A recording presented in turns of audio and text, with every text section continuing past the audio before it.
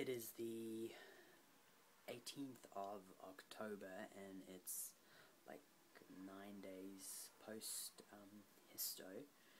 I had it done laparascopically and everything was removed. So it's like 9 days post-op, I think I just said that. I just wanted to do a quick little video to show my scars and just briefly talk about recovery. So I have 4 incisions. I have one in my belly button, one right there. I believe this is where the drain is in, so I think that's what that's for. And I have one right there, and one up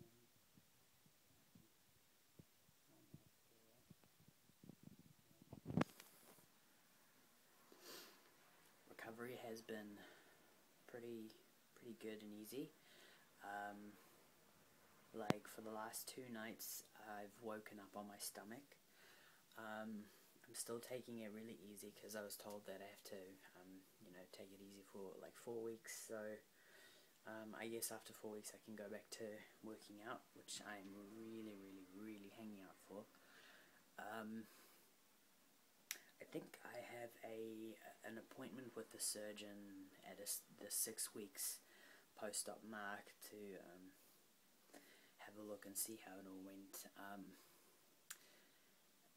Bleeding wise, I bled a little bit in the hospital. I had the drain in, which is supposed to help with the kind of like period bleeding, or what appears to be like that. So I did still bleed for the while I had the drain in, like 1 or 2 days post-op, and then randomly, like how many days was it? I had it on a Tuesday, and then it was on a Saturday, right basically after I did my T-shot. Randomly started bleeding heaps, like I just got my period or something.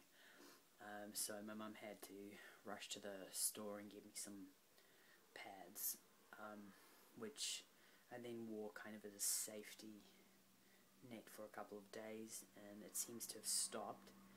I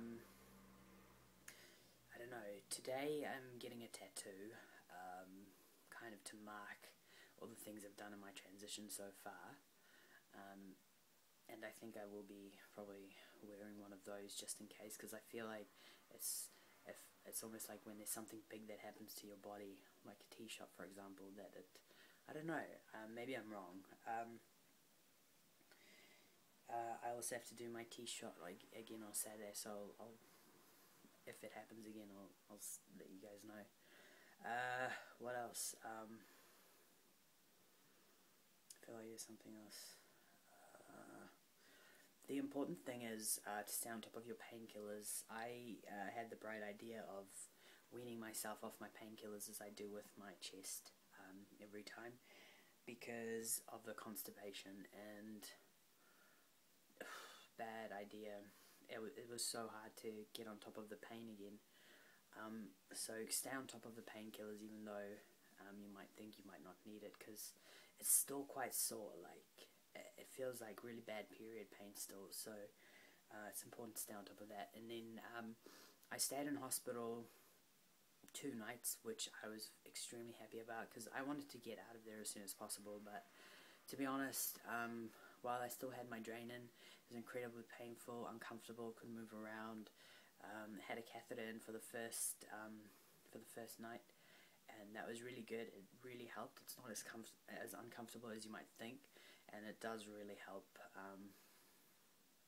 Also, just to make sure that the catheter pipe isn't kinked or anything, because as soon as you feel like you need to start peeing, that means the pee isn't going through to the bag, so it's blocked somewhere or the bag is full. So that's important to keep note of.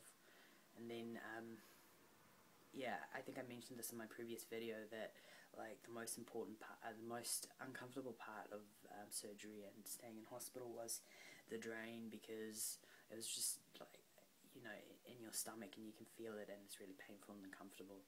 And as soon as that's out, it's all good. I think think I've covered everything. I want to keep this really short, so I'm talking really fast.